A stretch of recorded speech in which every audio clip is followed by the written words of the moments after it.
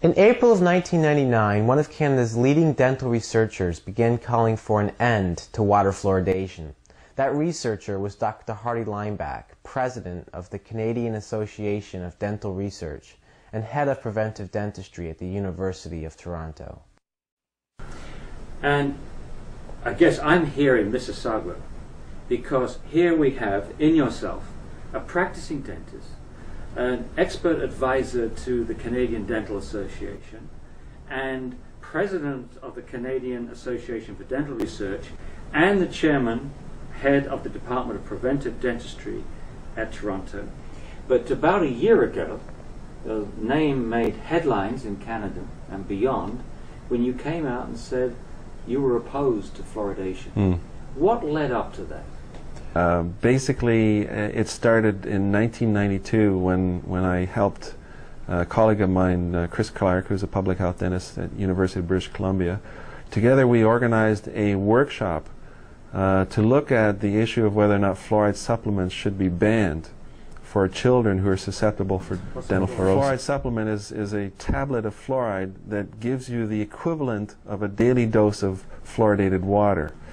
It's a dose that we had always assumed was necessary to protect kids in non-fluoridated areas. So this would be a tablet that they would swallow? Yes, or chew and swallow. Chew and swallow, yeah. And what was your conclusion about the benefit of those supplements? At the end of the conference, we had experts from all over the States and Canada come together. We came up with a new schedule saying basically, let's ban fluoride supplements for kids under the age of 3 because it was causing dental fluorosis. And it wasn't providing that much of a benefit at all. Okay. Now, what was it then that took you from opposing supplements before the age of 3 to opposing having fluoride in the drinking water? A number of events occurred.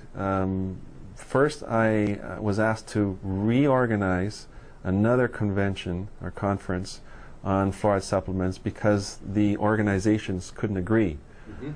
So we convened again after 5 years in 1997. I invited a number of experts from all over the world, and we had a new conference on fluoride supplements. And during that time, I reviewed the literature as well and discovered that there really wasn't any evidence that fluoride swallowing does any good. Well, tell us more about industrial grade fluoride being used for the water supply. Tell us more about that. Well, I had always assumed that the fluoride that we're using to fluoridate the water supply was pharmaceutical grade sodium fluoride.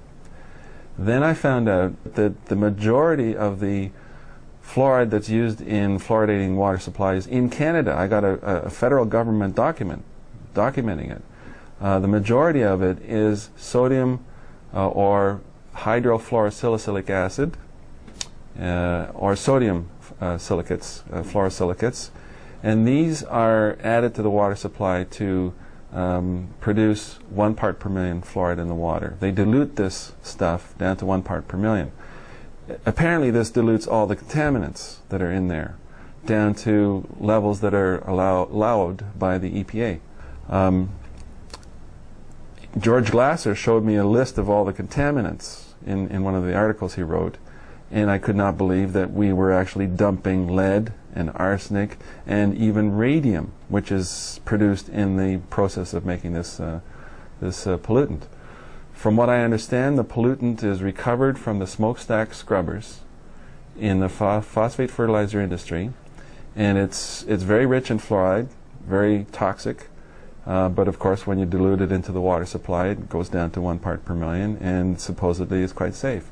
My concern is that we're building up the contaminants in our system. We know that lead accumulates in soft tissues, the brain, and bone. We know that actually lead accumulating in teeth make the teeth more susceptible to dental decay.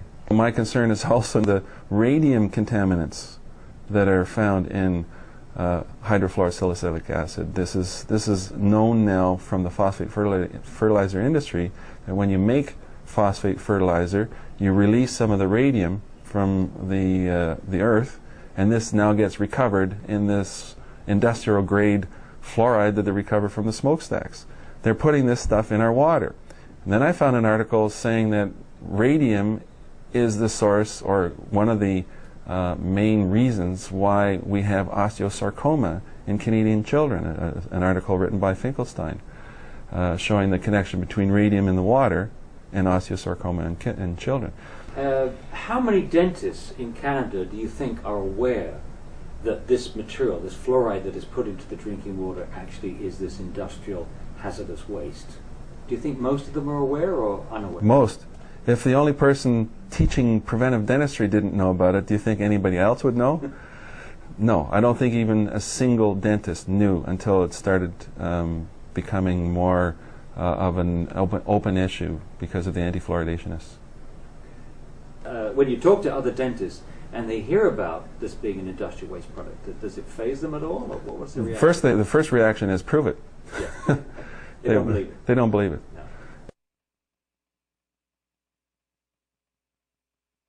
No. What is dental fluorosis and what causes it? Dental fluorosis is simply the malformation of dental enamel.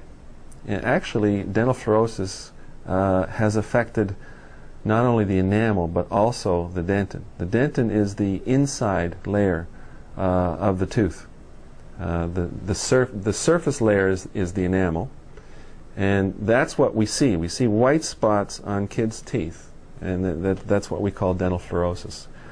The way it forms, basically, is that the fluoride interferes with the development of the tooth. I did 10 years worth of research in my laboratory studying tooth development, so I know how teeth develop. And Pamden Beston and a few others have been looking at the effects of fluoride on tooth development.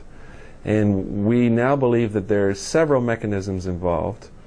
Fluoride could be inhibiting the enzymes, the serine proteinases that are degrading the final traces of proteins that are left behind in the teeth. The proteins, if they're left behind on the surface of the enamel, will take up space, and it won't allow the crystals to grow to this beautiful, shiny luster that you see normal enamel presents itself. You see these white spots or splotches or lines. In more severe fluorosis, you actually see the surface layer flaking off. You see brown spots. The classical Colorado brown stain. We're now seeing that in North America in fluorosis area, in areas of fluoridated cities where kids are adding to the fluoride exposure with toothpaste. We're actually getting brown stain, the Colorado brown stain, in healthy kids. Now, it may not be a big concern to them, but the current concern I have, obviously, is that they've got too much fluoride in their system anyway. Well, that's actually my next question, because certainly in America, the various government agencies now dismiss dental fluorosis as a cosmetic effect. That it's, polish it off or do something with it, and it hasn't done any harm to the person. Could you address that question? Is it just a cosmetic effect? Should we be concerned about dental fluorosis for other reasons? Well, number one, simply a cosmetic effect is a brush off. What basically they're saying is that we're willing to accept a certain amount of cosmetic problems to prevent decay. Well, if the fluoridation isn't preventing decay anymore, and there's now plenty of evidence in the last 5 years that it's not preventing decay anymore, then the fluorosis that's being produced is now being treated for in many different ways. It's being treated by surface polishing, by bleaching, by porcelain veneers. If you actually estimate how much work is being done on kids with dental fluorosis, we're treating way more teeth for the problem of dental fluorosis than we would treat if there was a marginal increase in dental decay from taking fluoride out of the water. Most of the studies now show that the fluoridated cities have twice the incidence of dental fluorosis, and yet the decay rate is no different. Number two is that the fluoride is accumulating in these people. And I've got lots of evidence to show you that even if you stop the fluoride exposure at a very early age, the kids still get fluorosis in their back teeth because the bone is loaded with fluoride. their system develops or picks up so much fluoride from the overexposure from the water and the toothpaste and other sources from the diet that the bone has too much fluoride. The bone is the source of the fluoride that causes the dental fluorosis. Now, because they have so much fluoride in the bone, we have more concerns about tooth development, delayed tooth eruption, malocclusion, possible bone fracture, premature skeletal development or maturation. There are many concerns now that are appearing from research that fluoride in kids in their bone system is not good. Add to that the risk for osteosarcoma. Explain what osteosarcoma is. Bone cancer.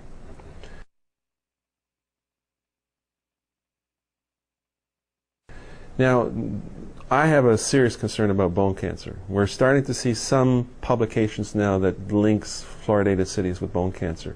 There may be a number of explanations for this. We now know that fluoride reduces testosterone. There may be a connection between this lowering of testosterone and osteosarcoma in young males.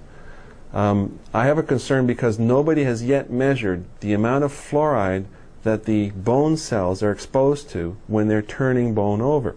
If kids have higher fluoride levels in their bone and their bone cells are exposed to those higher fluoride levels, we know from in vitro studies in test tubes and in culture, that fluoride at higher concentrations are cytotoxic, that they cause damage, they can cause cancer, they can cause, these higher levels can cause all kinds of damage to the cell. So these bone cells are being exposed to likely higher levels than normal.